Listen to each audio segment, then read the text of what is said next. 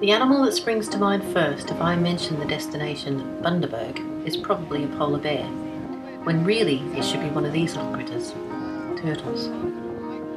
Mon Repos turtle rookery lies just 15 kilometres east of Bundaberg, and it's home to the largest concentration of nesting turtles on the Australian mainland.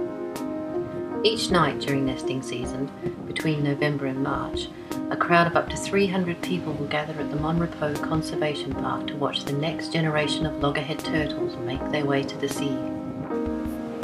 Taken in groups by a park volunteer or ranger, the visitors walk through the dark along the beach and form a ring around each nest. Kids are given a ringside seat as volunteers measure the adults, count the eggs, and mark the position of the nest. The night before our visit, a clutch of 100 babies hatched here and made their way to the sea. We're charged with inspecting the empty nest to check for stragglers. We find 10, trapped by a tangle of grass roots and compacted sand, and the kids form a line of torches to guide them to the shoreline where they're quickly swallowed by the waves.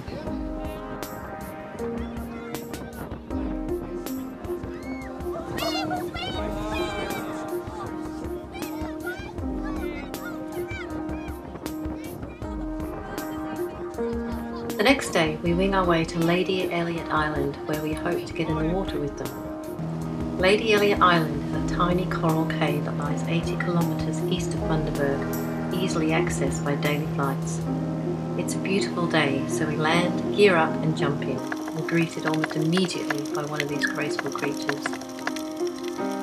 The island is surrounded by crystal clear water and a beautiful coral reef, perfect conditions for playing underwater, either by snorkel or scuba. We're lucky enough to be joined underwater for a morning snorkel by Resort Managing Director Peter Gash. He even lets us play with his underwater toys. These underwater scooters are awesome, highly recommended purchase, especially if you've got a few thousand lying around and a coral reef handy.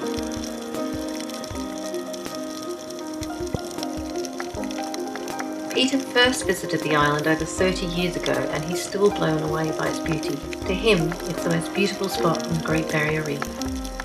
The turtles in the reef are almost tame, allowing us to tickle their backs as they nudge each other out of the way to get our attention.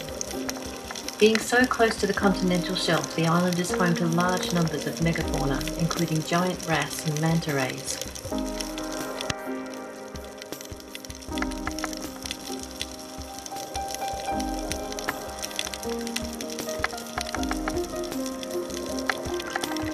It's also home to a wide variety of smaller reef fish, such as my favourite, the cheeky little anemone fish, Nemo.